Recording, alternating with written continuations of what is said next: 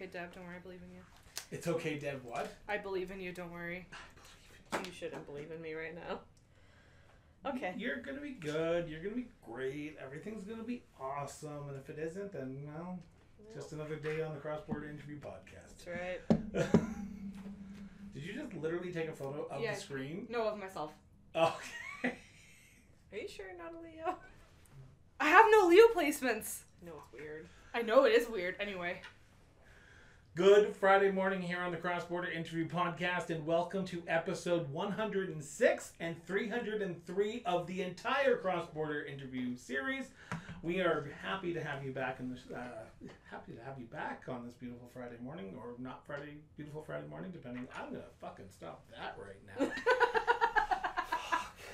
But I should take a photo Friday morning. Actually, that's Friday morning. This is a great. Okay. You're a genius. Okay. And I'll go with it. But yeah, it's Friday morning. Here's my coffee. See? Exactly. Yeah. Okay. I'm like, are you okay, Chris? Are you okay? Yes. Fucking call Ricardo. I need help. I'm having an attack. I'm not. Okay. Okay. Good Friday morning here on the Cross-Border Interview Podcast. For those who are listening, you know that this has been pre-recorded due to the fact that I am recovering from a surgery that happened on December 2nd. So we are back in studio for our last ever political roundtable of 2021, and we are bringing back in two guests who we had come into the show to talk about the 2021 municipal election. I am pleased and honored once again to have Deborah Drever, the former MLA for Calgary Bow, and current, I'm going to get this wrong, I should have asked her beforehand, but she advisor to Alberta Council. And then we have Olga Barcelo, great friend, and also former CBE School Board Trustee candidate for Ward 6 and 7. Thank you, Olga and Deborah, for being here today. This is going to be everyone calls me Drever. Okay. Thank you for so much for doing this. Yes, of course. Thank you for having us again. I'm so happy to be back here. Yeah, me too. Love it. Big fan of the podcast. Yes. Yeah, even though at the beginning of this episode, when I screwed up the first time, you said, "Why are you saying it's Friday?" Because I pre-record episodes. Way to listen to the last few episodes. I'm sorry. Yeah, I'm throwing shade already 2 minutes into this.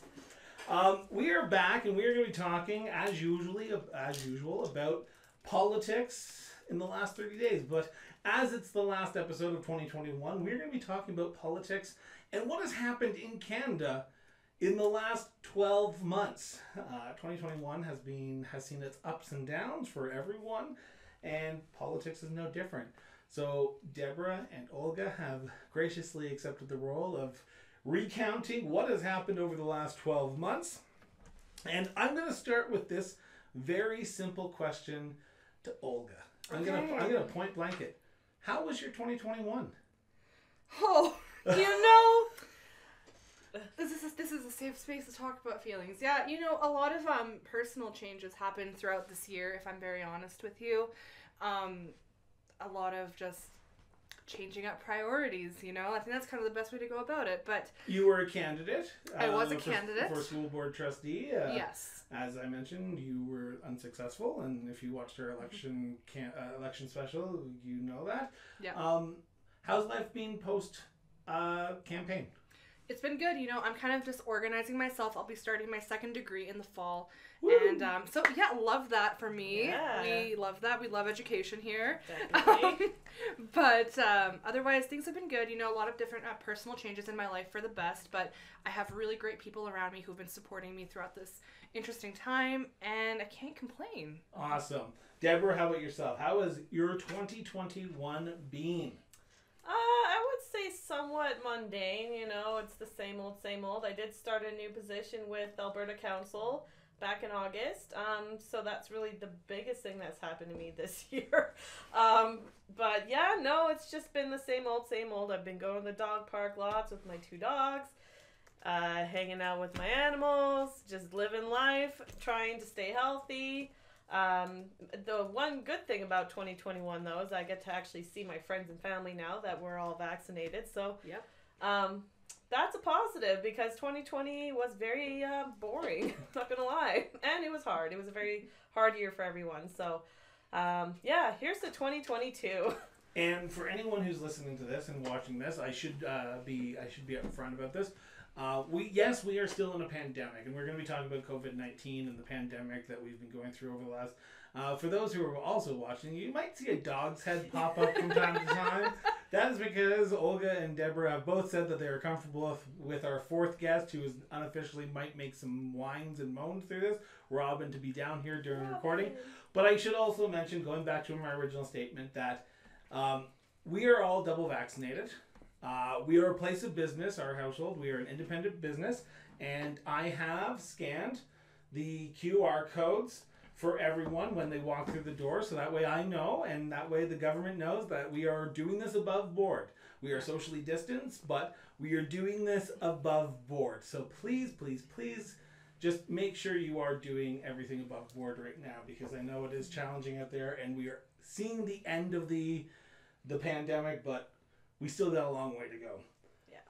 So let's talk about the pandemic, because that's always a great place to start when we're talking about 2021. The pandemic that was supposed to end with vaccination seems to have gone on and on and on. It first started with the vaccination rollout earlier this year, end of last year, earlier this year. Then we had the rise of the Delta variant, first found in the United Kingdom. And now just recently, as of recording this, we have 4 confirmed cases of the new variant, and I'm going to get this one wrong here, but the Omicron variant, or as I like to call it, the Megatron variant, because I don't know how to pronounce it properly. Yeah. That was first found in South Africa. So let's start with Deborah on this one. COVID-19, 2021, it was supposed to be the year that it ended, but it seems to be going on. Mm-hmm. What have you seen over the last year that kind of hopefully gives you some reassurance that people are still taking this serious? I mean, we currently have a government that's not taking this seriously, and so that for me is a big downer. But having said that, I believe that the majority of Albertans are taking this seriously. That, we want to get back to work. We want to be with our loved ones. And that's why a lot of people have been double vaccinated. People are wearing their masks when I go out in public. I see that. And I think the majority of Albertans want to work together so that we can, keep each other safe. But like I said, it doesn't help that we have a premier that, is going the opposite direction. Yeah. And we'll talk about that premier here shortly, but I'm assuming when you're talking about a government, you're talking about the Alberta government. Yeah, that's because correct. while we can have some disagreements about how Justin Trudeau has handled this and how Mayor Nenshi and Mayor Gondek have handled this locally here in Calgary, I'm assuming you're more thinking about Jason Kenney. Sorry, my brain's wired to provincial government only, so when I refer to the government, it's provincial. But yes, that's who I was referring to. Olga, we'll throw it over to you when I ask the question. We have seen the highs and lows of this. We have seen people become more loosey-goosey, if I could say the better word, because I was out literally at Safeway, I think a week and a half ago, 2 weeks ago, as of recording, but as of airing this about a month ago, where people were still walking into the grocery store with no masks on.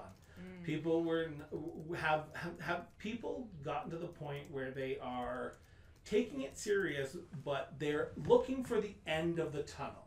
They're looking for that moment when they can say to themselves, okay, this is as normal as we are going to get in the future.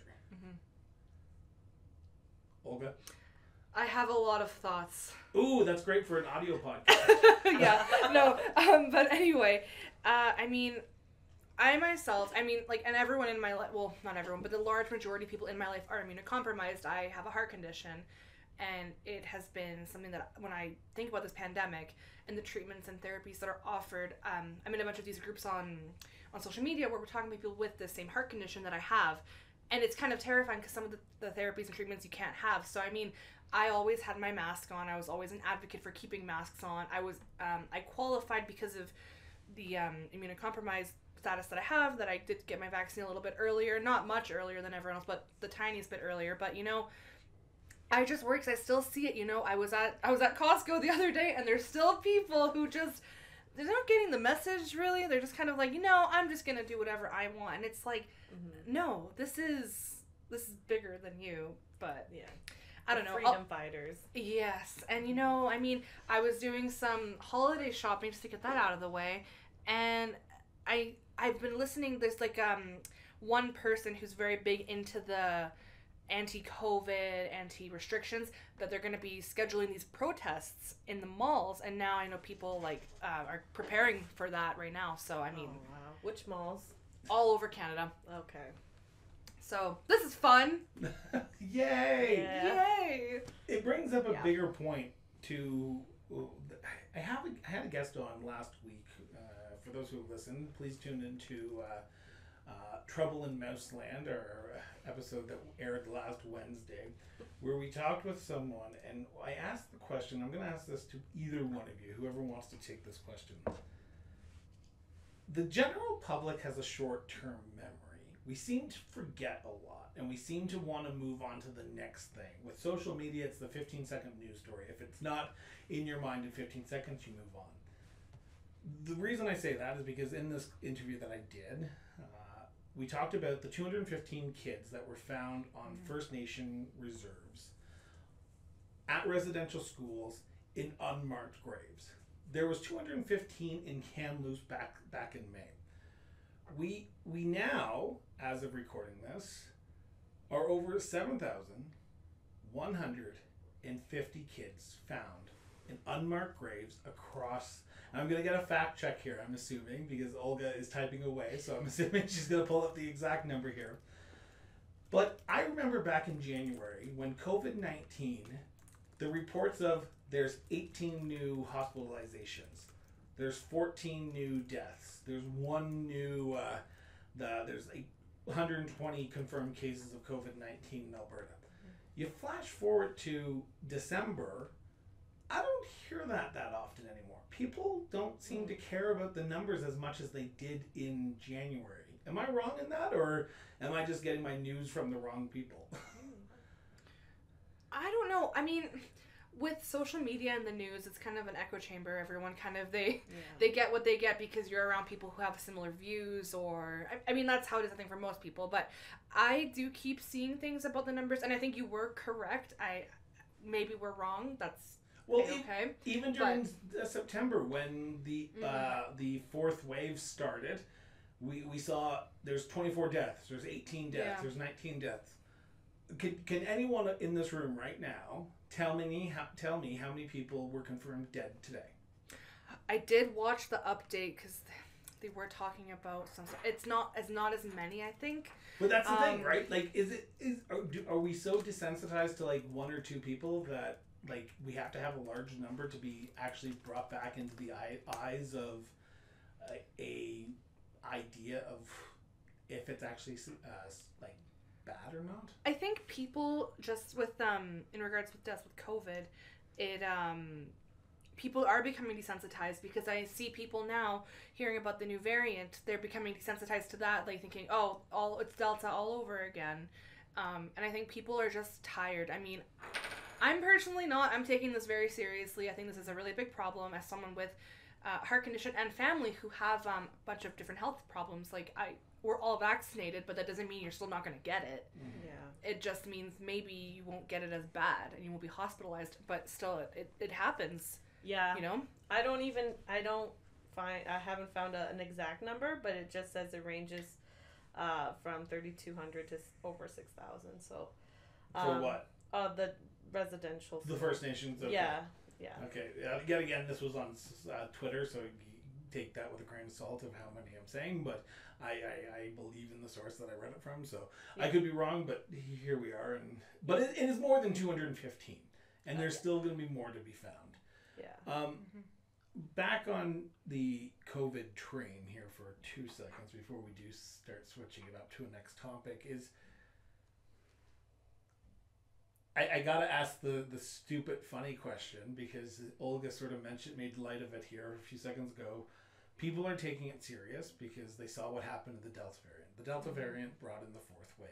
Yep. So I ask both of you, have you stocked up on your toilet paper yet?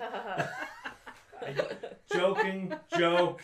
Please I never did that in the first place, okay? I was the one trying to get some toilet paper.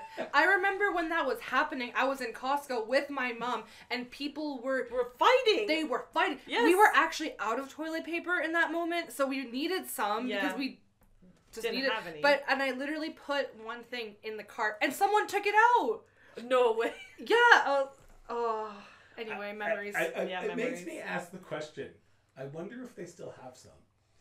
I actually heard that Costco does have a shortage right now of toilet paper. Good. No, but I wonder if those people who hoarded the stockpile of toilet paper back in 2020 possibility. I don't know. But you know, speaking of the hoarding of certain commodities, we're seeing a problem with that because of what's happening in British Columbia with this climate crisis that we're seeing with everything going on with the supply chain being disrupted completely. Yes. People are stockpiling on their essentials. From what I've seen, my family, we're kind of like, yeah, I think we're okay. We don't need to panic because there's no need to panic. Yeah, exactly. We need to be calm. Looking to get your message out? Looking to get your product heard about? Have an upcoming event in the province of Alberta. For as low as $50 per week, you can now advertise on the Cross Border Interview Podcast. Reach out today by visiting www.crossborderinterviews.ca and click on Advertise Now. If you book your advertisement during the month of December, you will get 50% off. Now, let's get back to the episode. Well, you just opened a good segue, and I know we didn't talk about this. We didn't put this in our list of things that we wanted to talk about, but the great thing about my show, I can lead it in any way direction I want it to lead it. That's right. Yeah. So climate change has become front and center over the last, I would say, 10 months, particularly in BC. We had the wildfires early in the summer where we saw record highs with Linton, BC, the hottest location in the northern hemisphere came in BC. We now see that, and I think if I'm not mistaken, like 90% of the town burnt down because of wildfires in the area. We are now seeing in BC floods take out bridges, take out critical infrastructures that we need as a Canadian country to bring goods and services across. But we still, on the other hand, have people saying that climate change isn't real. Yeah. What does it take for someone to actually wake up and say, okay, maybe it's actually real? It's not a hoax? Yeah. Oh my God, who knew? Who knew a big flood or a massive wildfire taking out a whole town isn't just random acts of weirdness? So I gotta ask, the question is, has climate change become the thing now? Because I know in 2019 people tried to make that an election issue and people didn't care. But in this last federal election, we saw more prominence on environmental issues. Is environmental issues the cool thing now? Well, I'll start it off. Go ahead. Yeah. Yeah, I just think that because people are starting to see the repercussions of climate change, that they're starting to maybe, I don't know, it could be changing their minds on if it's a hoax or not. The fact of the matter is that we are in a climate crisis right now, and it's not just in Canada, it's across the world. If you see what's going on, it feels like every week we have a new disaster in a different area, and it's really, I mean, we have so much going on as it is. To deal with something like that, I couldn't even imagine. I mean, we're so blessed here. I know we've had our floods here in 2013, and we had the heat wave in the summertime, and we've definitely had our issues in Alberta, but I feel like we've been pretty lucky in terms of, we haven't had massive, or we also had the wildfires in Fort McMurray, but we haven't had the level of BC right now. I think that now is the time to open your eyes and see that, we do need to make changes. And I'm not talking on a micro level, I'm talking on a macro level, because it is the big companies that are producing the biggest pollution, and that's causing all these issues, right? So our government needs to be holding these companies accountable. And that's why I believe that there should be a carbon tax. I mean, people should be paying for their pollution. But, it is a hot topic in politics. A former NDP MLA just said the magic word. I know, carbon triggered. tax. Everyone's triggered. Instead of carbon levy. What? No. I feel like the right is about to just attack somebody right. Okay, I'm not getting into that debate. Okay, but yes, we'll leave it there. So we'll jump back, unless Olga, you have anything to add to that, then we'll jump back to Alberta politics here. No, you summed it up perfectly.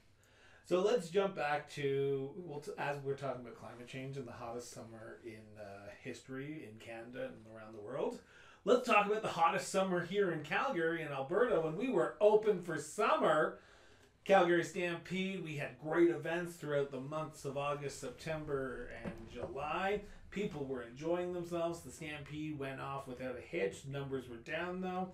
We saw politicians glad-handing, making their pancake breakfasts. We saw federal politicians getting ready for a campaign. And municipal. Yeah. Olga, was this the wrong thoughts on the open for summer? Because we were all given the same information. COVID numbers were down. COVID numbers weren't coming back. People were getting vaccinated, which was good. So we took. Did the Premier take a gamble on this and say open for summer without being cautious and just throwing open the doors and hoping that people would get back to normal, or was this the right move with the information that we were given? No. Okay, so this is gonna be a fun. But I have some thoughts on that, because I think taking away the mask mandate also is just a huge problem, because I know for myself, I was still masking up, going everywhere, anywhere, indoors, because it's the right thing to do, because you can still transmit the virus. Yeah. It doesn't mean that you're immune, obviously. Yeah. And I mean, I did see people a ton of people just kind of thinking, oh, now that this is happening, I don't have to wear the mask and it's gone. And it's kind of like a false sense of hope. Maybe they're trying to maybe internalize that, okay, things are going to get better. I think everyone wants things to get better, but you have to do it in a way that's effective, in a way that is safe. And taking away mask mandates, bad move. I'm glad we have the mask mandate back in now, because, I don't know when we can even, obviously, eventually, depending on vaccination levels, because at least now 5-year-olds to 11-year-olds can get vaccinated, because I know that was a really big thing over the summer, right? Mm-hmm. Kids can still transmit it. So anyway, I have a whole bunch of thoughts. I'm kind of going all over the place. No, but you're right. No, you're definitely right. I agree. I think that it was a horrible move. And yeah, because the numbers didn't go up right away. Isn't it 2 weeks for it to show up?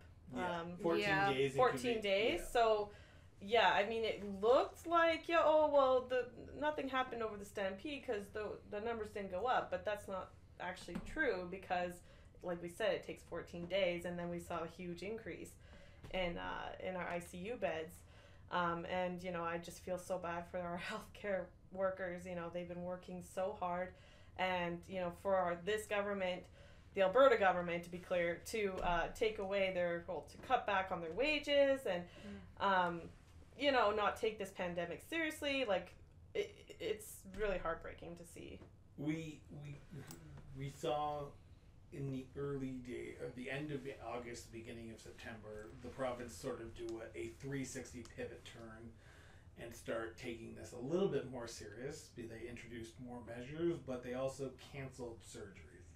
Now, anyone who's listened to this show, including yours, Chris, I think that's where we're going with it. Exactly. Knows that my surgery was canceled at the beginning of September, and I've been pushed off, and hopefully, knock on wood, barring any Omicron or Megatron variant massive outbreak between now and the day that I have my surgery, I'm, as of airing this, I am recovering. I'm sitting in my bed, probably dying because I want to do something, and my husband's probably not letting me, but I want to take a moment and talk about the people outside of me who had their surgeries canceled.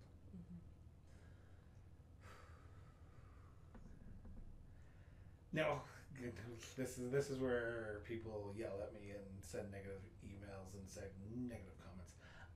And I'll say it till the day I die. I don't blame Jason Kenney for my surgery being canceled. I don't blame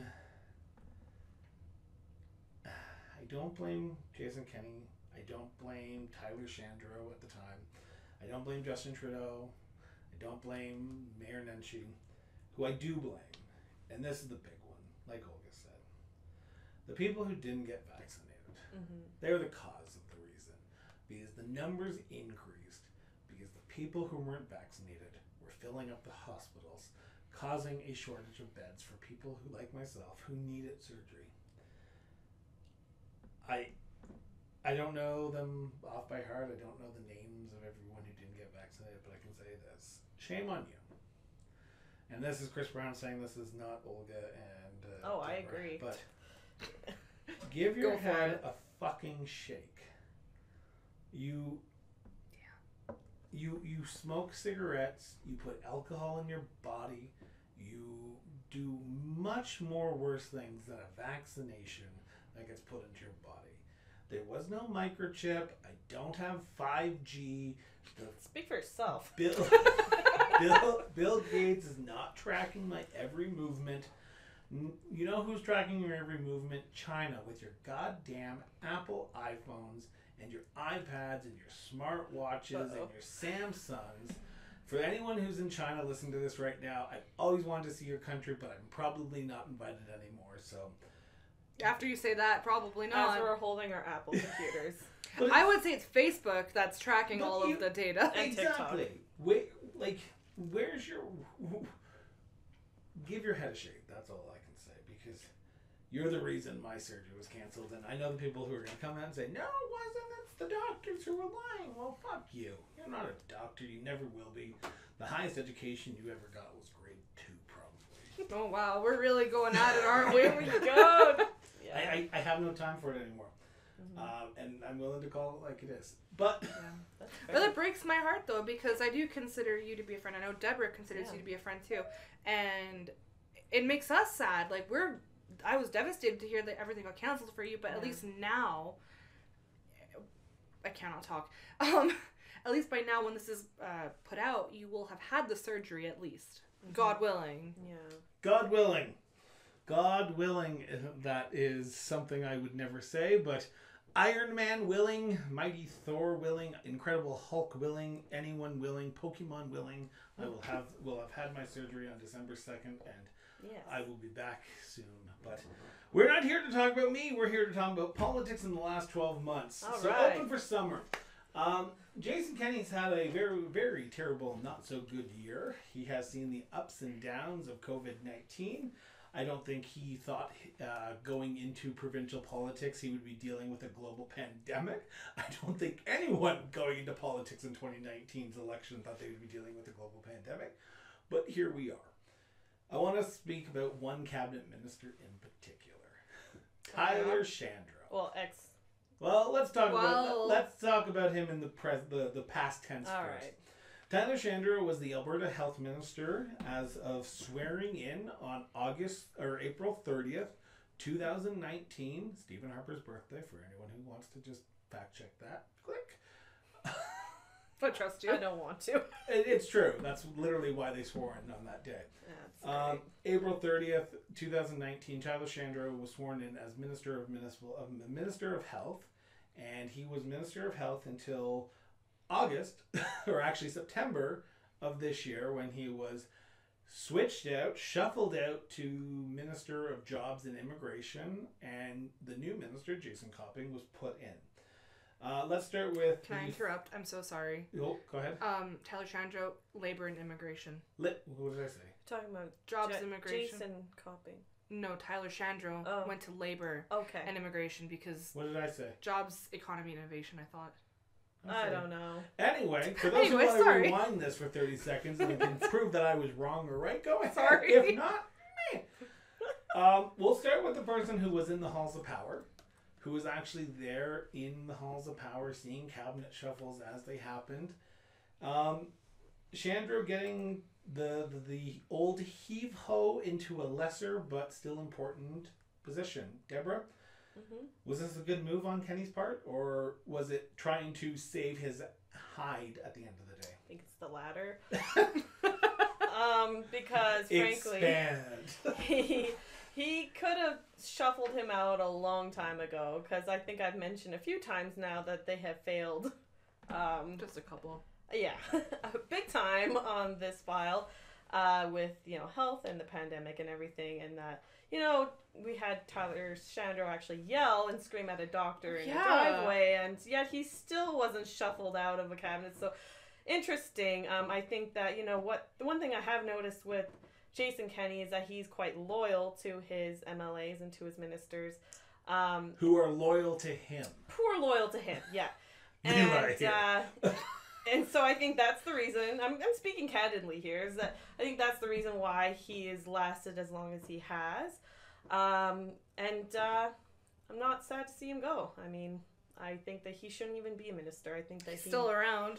But I mean, he can't be on this file anymore. He's failed too many people in this province, on so many levels, and I just I saw it coming from back in 2019 during the election. However, I didn't think it would be this bad. So, yeah. To piggyback onto that, Olga, usually the party in power looks for somebody, you would hope, who has background in said ministry. So with the federal government, we may not be the best, but we had a graphic designer who was the Minister of Health, and now we have a lawyer who was the Minister of Health. We have a lawyer who's the Minister of National Defense. We try, though, and I would hope that all parties try, to put people in ministries that they would be suited for, like a nurse or a doctor in a position of Ministry of Health. Maybe not an educational professional, but like a Minister of Health who represents and has worked in the medical field. Yes. When you look at the front bench of the UCP, I was going to call them the PCs, but the UCPs, you don't see much of a willingness to have people raise their hand and say, hey, I have a medical background, put me in the Ministry of Health. Do you? No, and correct me if I'm wrong, I don't think there is one person in the caucus who has a medical background. And from what... Oh, no, they do. Tanny Yao. He's a paramedic. There we go. Tanny Yao. Yeah. But, he was not placed in a ministry, so it is what it is. But I will say with Jason Copping, because the current health minister, his background is in human resources. So I don't know how that relates to healthcare. I mean... union busting with the nurses. That's where my mind goes. But anyway, what do I know? Kenny likes to pick favorites. Because the reason I say that is because Rick McIver, Minister of Municipal Affairs, former councillor. So he knows AUMA, Alberta municipalities now. He knows the ins and outs of municipalities. So he knows how to talk municipal languages. So like when you look at Ron Orr, it doesn't scream Minister of Culture, but yet again, he's the Minister of Culture. That's their and status of women, so good for them. Your face says it all. Embarrassing. Exactly. And under the previous government, the NDP, they seem to have less parliamentary secretaries. So I think if I'm not mistaken, they had two. One for health and one for education. Annie McKintrick and... Jessica Littlewood. Okay, maybe three then. I was going to say Brandy Payne, but she might have been an associate. She was associate. Okay, so two, Jessica Littlewood and Annie McKintrick. Under this government, it seems like we like to pack the bench and give everyone who wants a title a title. Yeah. We now have a Minister of Culture and Status of Women, an Associate Minister dedicated to Status of Women, a Parliamentary Secretary for Status of Women on the issues of seniors. Wow. Okay. When like I'm expecting there to be a new announcement in about 6 months for the under-parliamentary secretary to the Minister of Status of Women for seniors for the northeast section of 18th Avenue one day. Like, Can I comment on that? That's what I was about to say. Go for it. Status Women has the lowest budget out of all of the ministries, so I'm shocked that there's so many positions. They care. Oh yeah, They clearly, really care. because we've seen so many policies that are geared just towards women that's actually helping women. Not. No, that was my second thing is where's the policies? What are they doing in terms of helping women in this province? Other than domestic violence, which they have touched on, I forget what the bill's called. Claire's Law? Claire's Law, yeah. Claire's Law, and then earlier this month, Premier Kenny and Emergent, so he mayor of Edmonton, did make an announcement about assault and finding resources and putting resources into helping women who have been victims of domestic abuse. Right. Okay. So other than that, I have not seen anything else. I will give them a thumbs up. The only thumbs up I'll ever give them is for, Claire's Law. I think that was a brilliant move to help women, warn them if there's, a predator out there on a dating app, if they, or a perpetrator, I should say, before they get in that situation. It's preventative, and I think it's actually quite smart. I'm gonna interrupt you here for 2 seconds. First, you're calling it carbon tax, then you're giving a thumbs up to the UCP. No, what the hell? Did you convert over the last 2.5 years? She's defected. I don't know. No, never. No.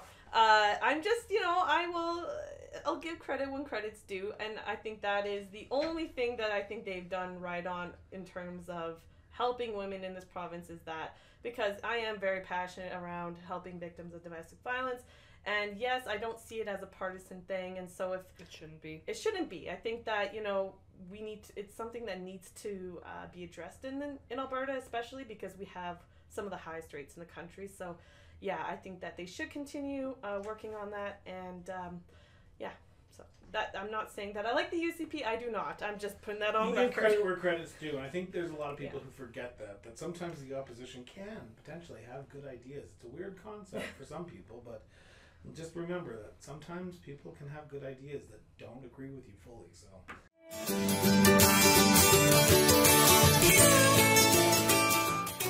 Journalism is in crisis, and our mission here at the Cross Border Interview podcast is to tell the story that isn't being told. It is vital that independent journalism survives with the rise of fake news. Every penny that is contributed to the Cross Border Interview podcast goes to help continue our work to tell people's stories. All of our content is produced and edited by our team. The Cross Border Interview podcast provides entirely free content, and we will never hide stories behind paywalls. By supporting a new model of journalism, our listeners, like you, are supporting real, independent journalism. Consider making a monthly donation via our Patreon account, or make a one-time donation by Interact e-transfer. Now, let's get back to the show.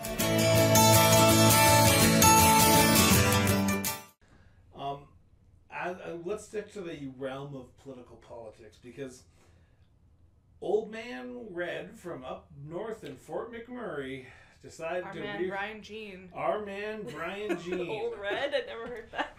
His hair. His hair, no, look at him. Good. I like really? it. Oh, okay, maybe it was just a Slave Lake thing. Okay. It was the former MP for Slave Lake. That's the only reason I know that. Okay. So Brian Jean, former MLA for Athabasca or Fort McMurray at the Fort McMurray Cold Lake or Fort McMurray. Fort McMurray. Fort McMurray Conklin. Wood Buffalo? No, Wood Buffalo. You're right. Taniao. No, yeah, that's Wood Taniao. Buffalo. Anyway, he was the former MLA for Fort McMurray. Yeah. He was the former MP for Fort McMurray Athabasca way back when, and now former official opposition leader in 2015 to 2017 under the Wild Rose Party when the NDP were in power. He retired when the parties merged in 2018. He did not run for re-election in 2019, but he has reared his head and he is making making noise to get back into the legislature. He's like Groundhog Day. There's an election coming up when Brian Jean pops his head out and then He might see a shadow for 6 months and he might go back down. Who knows? So Or Larry Heather here in Calgary. Yeah. There you go. Or Kevin Johnson. There you go. Yeah. We all have those Groundhog Days. If there's an election to be had and he potentially could win, you pop up your head. CamCon. Yeah. So, let's dissect Brian Jean for a second. Alright. Because this is a big thing that has happened. And this has happened relatively late in 2021. Brian Jean has been making waves throughout this pandemic about the handling of COVID-19 and Jason Kenney's leadership. But it wasn't until August and September where things really started to get the ground running when Leila Goodridge, the former MP, former MLA for Fort McMurray. Lac La Biche. Thank you, Olga. The great thing about fact checkers, when you're doing this by yourself, you really can't fact check. But... So it was Fort McMurray Conklin, but then it became Fort McMurray Lac La Biche as of 2019. Okay, so Fort McMurray Lac La Biche, Leila Goodridge, who literally took over for Brian Jean, decided that she was going to resign and run federally because David Uradega had announced that he was stepping down. He wasn't going to run under Aaron O'Toole. He went on to endorse the PPC candidate in Fort McMurray, Athabasca. But Brian Jean has said that he is going to make a return to the legislature because he thinks Jason Kenney is going to lead the party to defeat. If they let him run. If they let him run. Olga, were you shocked at Brian Jean's sudden reappearance in the political realm in 2021? Because I was. No. Really? No. I mean, my family and I, we would talk about it, be like, I wonder what Brian Jean is up to. Wonder what he's thinking. And I mean, correct me if I'm wrong. He was in Australia for the last while here, correct? I don't know. I'm going to say I don't know because that's the first time I've ever heard of that. Yeah. I swear I saw something on Twitter. I could be wrong, though, so don't quote me on that. But, like, Okay. I heard rumors of him wanting to get involved. I think just from the Twitterverse, everything, you can take it with a grain of salt. Well, wasn't there a Twitterverse that, like, country music star George Canyon was going to run for the president of the UCP? Oh, yeah. To kick out Jason Kenney at the AGM next year? Like, I don't know what happened to that. I don't either. But I agree. Like, Twitter can be a fun place to learn things, but sometimes you have to go, Yeah. So, I mean, I don't know. I mean, I think the guy cares about politics. I genuinely do. I don't know. Will he pass the vetting process for the UCP? It's a good question, I think. Yeah, I think that Brian Jean considers himself more of a moderate than... This is what I've heard, okay? I know I laughed too, to be honest, but this is what I've heard. And so, Jason Kenney is far right. And yeah, I think that, at one point he was labeled the most popular leader in Alberta. I do think that, it's a smart move on his end, to be completely honest with you. I mean, he already has the experience of running a party. I think that, yeah, this would be the best time to swoop in and try and take over. We'll talk about 2022 here in a few minutes, but I still wanted to stick to the Brian Jean thing. 2018 to 2021 is a long time in politics. Things have changed. The world has changed. COVID-19 has changed. COVID-19 has changed the world. Is Brian Jean and I hate to use this phrase, but is he the old man on the block? Does he have what it takes to win the nomination if they allow him to? I'm going to say yes. I will say yes also. He has been around for quite some time. I mean, so has Kenny. Yeah. They both have. Kenny's not well liked within his own party. Clearly not. And so I if think... he keeps on giving everyone parliamentary secretaries jobs, then... Well, I'm not talking about just the cabinet and the caucus. I'm talking about in terms of the UCP. Party. That's a weird statement to say because I watched that policy convention last weekend or in November 19th to be exact. November 19th to 21st. I watched his speech. People were clapping. People were happy. People were excited that he was talking. He was saying the good points. Alberta's back. Alberta's great. Alberta's on the roll. Like, that doesn't mean a lot. Are we living in a Twitter bubble? Yeah. It's a possibility. I've been behind the scenes in politics. I've been to these AGMs and conventions, and I see what goes on. And I mean, I'm just saying that, yes, when they have their speech and there's lots of people in the room and people are cheering, literally, like, that's the most entertaining part of the whole thing. People genuinely just leave after that. Because then you go into no one wants to debate Resolution 12, 18, 19, and 21. Those are the diehards that stay for that one. But, yeah, I mean, that's pretty typical to see that big, applause for their leader. But I don't think that... I mean, this is just me speculating. I don't know for sure, but I don't think that he's very popular within the party right now. Looking back at January 2021, did you think that Jason Kenney would be potentially losing his leadership by this time in January? Like, looking back, were you thinking Jason Kenney's going to lose his party? Because I did not have Brian Jean on my bingo card for 2021. I will be blunt about that. Mm-hmm. I did not expect him to ever make his appearance again until Jason Kenney left, because I think Jason Kenney and him, like, they have a love-hate relationship. They love to despise each other, and they want, like, to take each other down as much as possible. Did you have him on, like, to make an appearance in 2021 again? Do you want to comment? Oh, you go ahead. To be honest, I called this since... the day after the election, I knew that this party would go down and go down fast, because there's way too many egos in that party, and in that legislature. And Jason Kenney, frankly, he was the MP for a long time, but he never spent time in Calgary. He was always in Ontario. He doesn't know a lot about Calgary. He likes to think that he's a Calgarian cowboy driving his blue truck. It's an act. I'm just speaking candidly. And, I saw that there would be a lot of internal conflict, which is now happening. I did not see him being an effective leader, and I did honestly predict that this would happen. I didn't think it would happen this quick. I didn't either. I thought it was going to be at least one term, because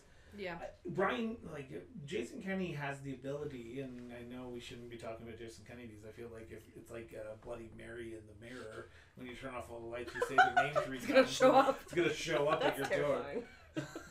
But I never count Jason Kenney out. Jason Kenney is cunning, right? This is true. He knows how to play the political game, and when the going gets tough, he knows how to get down and dirty. He got down and dirty during the last leadership election between him, Brian Jean, and Doug Schweitzer, which I will give you some semi-exclusive news here a few minutes from now. Oh. But Jason Kenney should not be counted out. I think he's going to survive the leadership race. I think Brian Jean's going to be back in. I think the UCP are going to lose some seats, but they won't lose government. But if there's a leadership review, and if it does actually happen, I will eat crow. But there will be 3 candidates on that ballot. Yes. Not just Jason Kenney, not Brian Jean. Can I take a guess? Go ahead. Danielle Smith? No. That was my guess. Doug Schweitzer. Oh, I see that. First, yeah. That doesn't surprise me at Doug all. Schweitzer didn't have a name in the 2017 UCP election. Mm-hmm. He was this unknown person who came out of nowhere. Now he's kept his hair clean. He's done good in jobs, economy, and innovation. He did good as Attorney General. He's kept his nose clean. I wouldn't be surprised to see him on the ballot as well if there was a leadership race. I'm not saying there would be, but if Jason Kenney loses the leadership review, it's going to be Brian Jean, Danielle Smith, and Doug Schweitzer. Mm-hmm. That's my bold prediction of 2022 there. We'll see. Yeah. The second last area, because we're closing in on the hour mark here, and I have 2 last areas I want to talk about. One is municipal elections. Fun times. Calgary municipal elections. We got a close monitor because we know what we're talking about. I'm just not even using my computer, to be honest. Calgarians went to the polls on October 20th, and we elected our first female mayor of our great city. For those who watched our election night special, we literally had the recap of these three, our two lovely guests and myself. But I'm gonna just say this: we are a month in from election day. Well, month and a half as of airing this, but a month in from election day and from when everyone got sworn in. Any surprises about this election, about this council? Any shocks? Any, okay, why are they doing this? Or is it pretty much same old in municipal politics? Olga? I think there's the Sean Chu situation. There's that. There was a protest. I did attend it. I forget the date. I want to say it was pretty quick after the election, and I did go. October 23rd. Yes, I believe something like that. And then there actually, as of this recording being released, there will be another one on December 4th, this Saturday, which I hope I can attend it. Yeah. Depending on work, but so yeah. Thoughts? You bring up a good point. I'm gonna stick with you here for a second. Olga. Oh, sure. Yes, let's do it. Yeah. The Resign Sean Chu movement. Mm-hmm. It all comes down to him. You can't force him out. Mm-hmm. You can't kick him out. You can give him less work. But I had this guest on the show who literally said this, and I actually agreed with him. When you do something wrong at work, you don't get less work and get paid the same as your fellow employees, do you? Like, you took the guy's boards and commissions away from him. He gets paid the exact same as every other counselor, but now he literally has less work to do. Like, to me, if you do something wrong, A, he should fucking resign, pardon my French. I will say that to the day I die, as someone who's gone through what the woman has alleged that he has done. Because remember, he has not been found guilty in a court of law. So he has been found in contempt by the police board, but not in a court of law. And we are innocent until proven guilty. I hate to say that, but that is our legal system. Sean Chu has the right to be there as much as everyone else does, right? So how can we affect change in a world where we have given the power to people who have assaulted people, and there's nothing we can do about it until 4 years from now? It's not like this happened yesterday.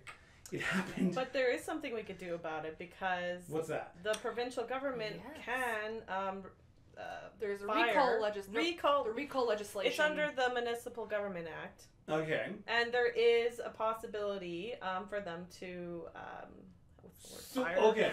Okay. Now we've gotten to the meat and bones of the show. Yeah. Okay. I agree. If the recall legislation was passed tomorrow, let's do it. But then you have to look into the recall legislation as it's written. Surprise, surprise. Who has? This guy has. 40% of the people who voted for him in the ward that voted for him, not the city, but the ward. So 40% of the population in Ward 4 would have to sign that recall legislation. We just saw an election with 50% turnout across the board, with 20% turnout in Northeast Calgary. What gives you sort of hope that we can find 40% of Ward 4 residents who would sign that recall legislation? Can I take that real quick here?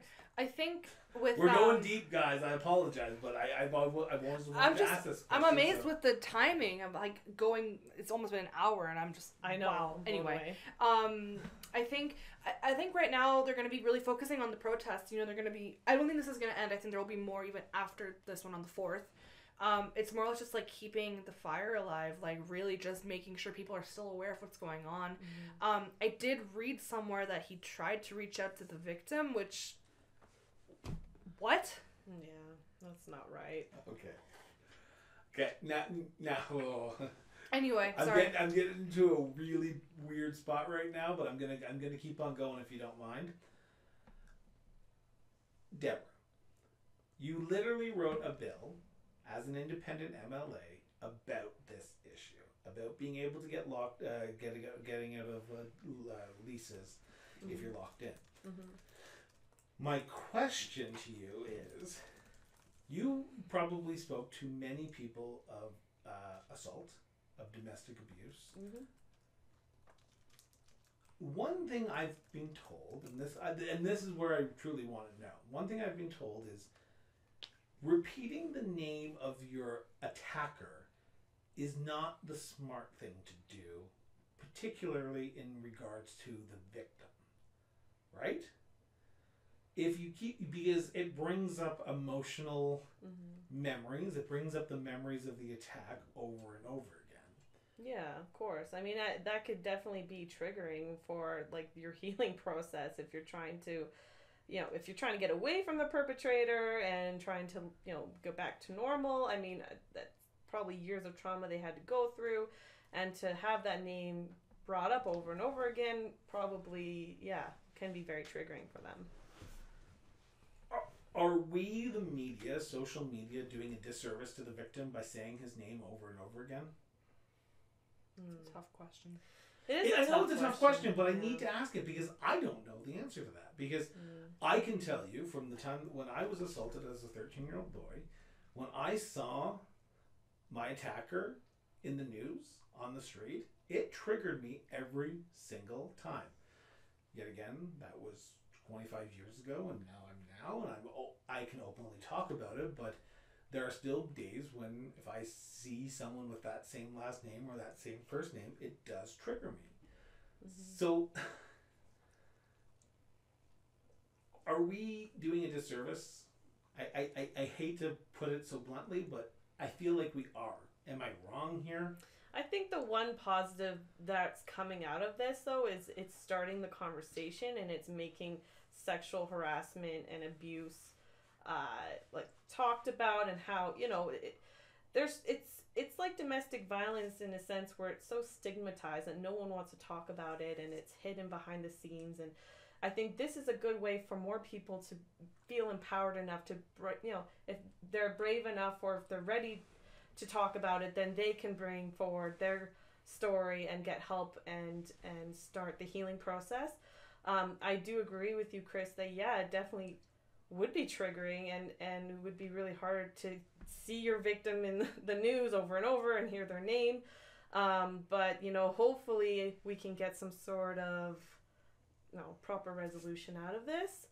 I don't know if he will resign. I mean, at the end of the day, it is his decision. But like I said, there is legislation in place with the provincial government that could potentially, fire him.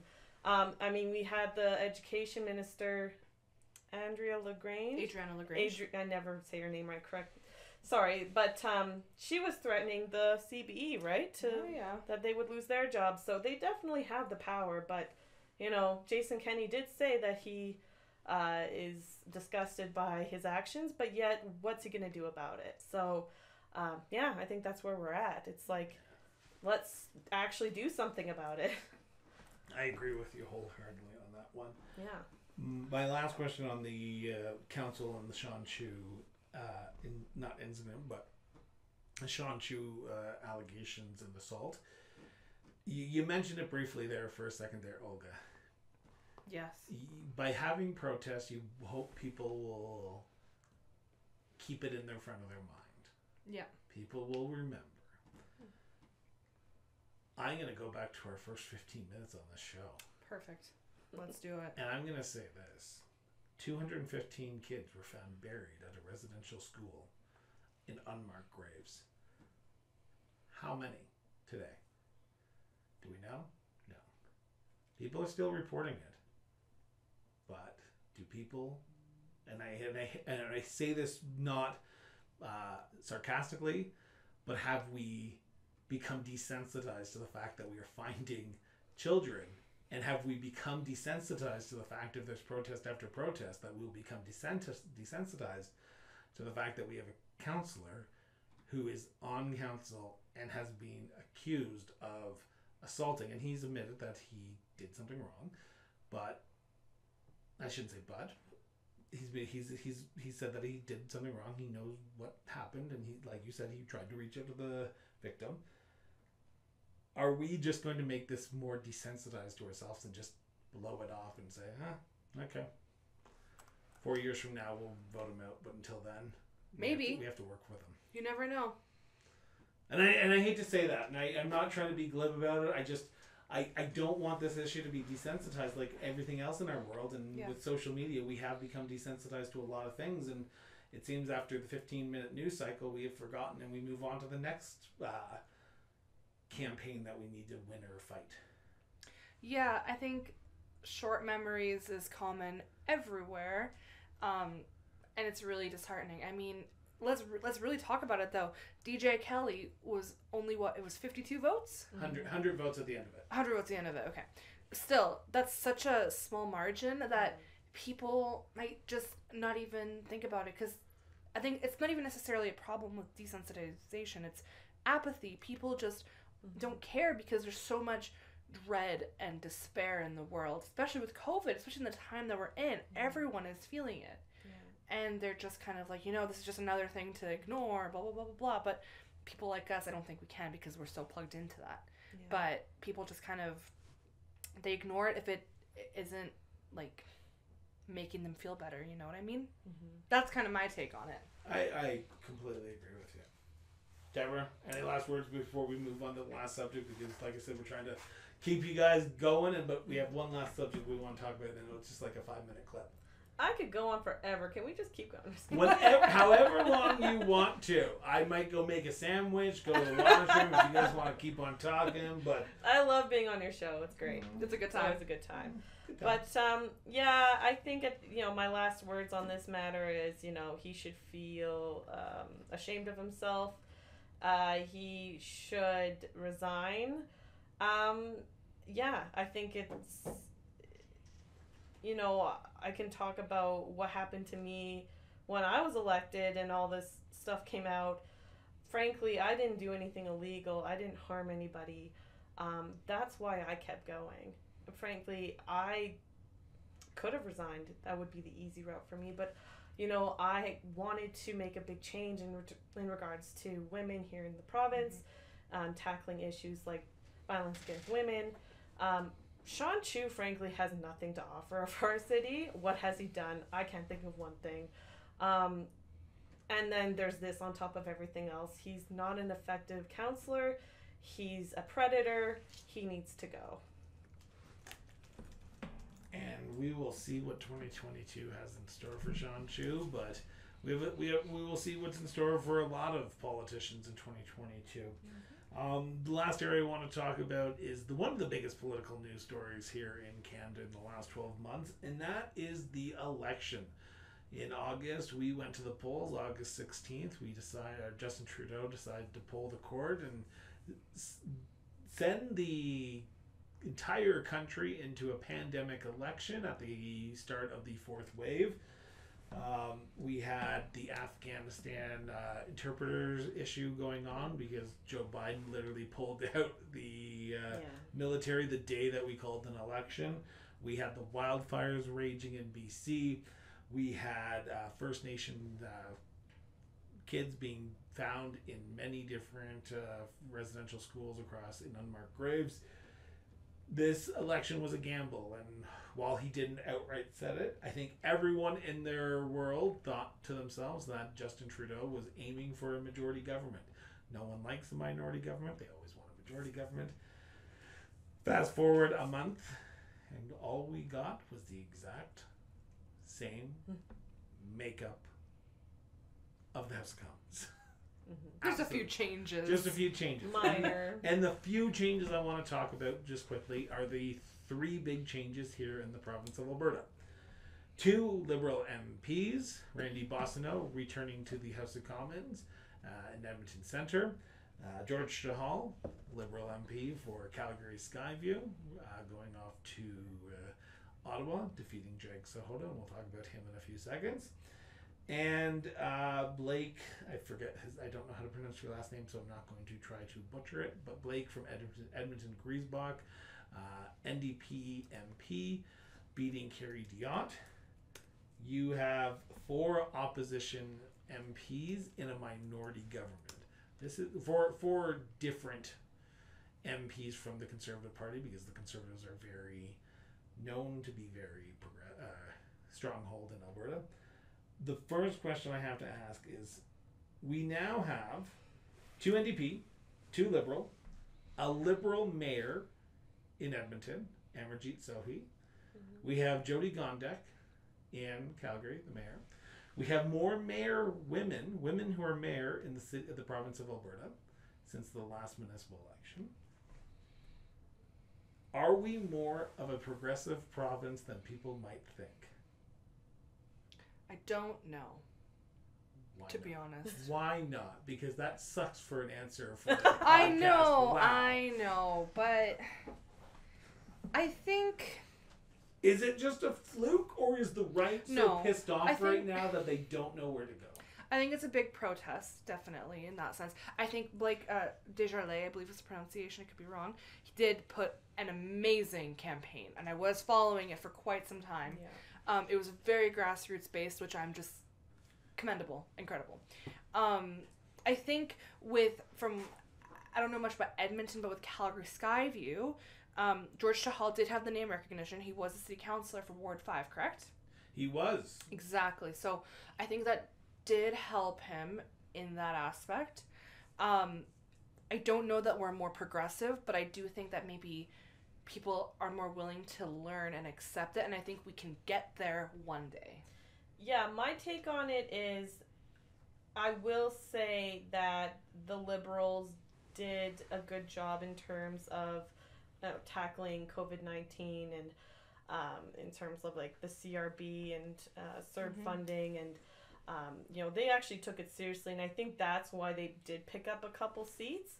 Because I think, Calgarians, I can't really speak for Edmonton, but they tend to focus on certain issues, and if those issues align with a certain party, they will vote that way, or they'll vote strategically in a sense where they don't like the leader of one party, so they'll vote the other way. It's not that they are Or in they'll just favor. stay home. Yeah, That too. exactly. They're not in favor of one part or the other. They're just like, okay, this aligns with what I want, so this is how I'm voting.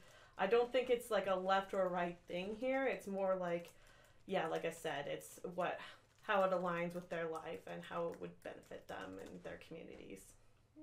Yeah. I would not be a good person without talking about the elephant in the room, and that is George Chahal's legal problems that he's been dealing with over the last few weeks. My husband and I jokingly always say that since we've installed security cameras at our front door, we're going to put a big giant sign that says, "Caution, George Chahal, these premises are under security presence." Oh, God. But we decided not to. But if we might do that, we might sell them as a fundraiser to raise money for the show for those conservatives who really hate the Liberals. George Chahal was destined to be a cabinet minister. His chances got turf when he was found in possession of Jag Sahoda's, the Conservative MPs at the time, campaign literature as of a doorbell cam. Mm-hmm. Do you think that George Chahal has a chance of becoming cabinet minister, or is his days of ever becoming the Honorable George Chahal dashed? Olga? I don't. Again, I don't know, because as we've mentioned, people have short memories. Yep. I think it's very dependent on what comes out with these Investigations. Let's put it that way. I agree. If it works out to his benefit, I think he could. Not right away though. Maybe in a year or two I agree is my with guess. that. Yeah. Unless Justin Trudeau decides to pull another election. That's true. Please, no. And then George Chahal will lose, because I think there's a lot of people who. Yeah. But I want to say this just to both Olga and Deborah. I want to thank you. We're an hour and 10 minutes into this. Wow. And we are going to wrap up here because people have Christmas shopping to do and a lot of other things to prepare for. Fair enough. Olga, Deborah, thank you for everything you've done for the show over the last few months. My husband told me I had to do this down here out of earshot of him, and he refuses to watch this episode. So, rude. You'll, better watch. Okay, you'll sorry. you'll understand. Okay. I don't know what's going to happen on my surgery. I don't know if I'm going to still be here or be gone. Over the last 12 months, over the last few years, Deborah, over the last few months with you, Olga, have been a great moment in my life that I hope to never forget. But if I do, please note that you have meant more to me than you will ever know. You have helped me in more ways than I will ever be able to give back. You both have made dark days good. You've made bad moments hilarious. You have been great guests of the show. You've been great friends of the family, and I do truly consider you my friends. I hope to have you back on in the new year. I can't promise anything, but know that wherever Thursday goes and however Thursday takes place, you both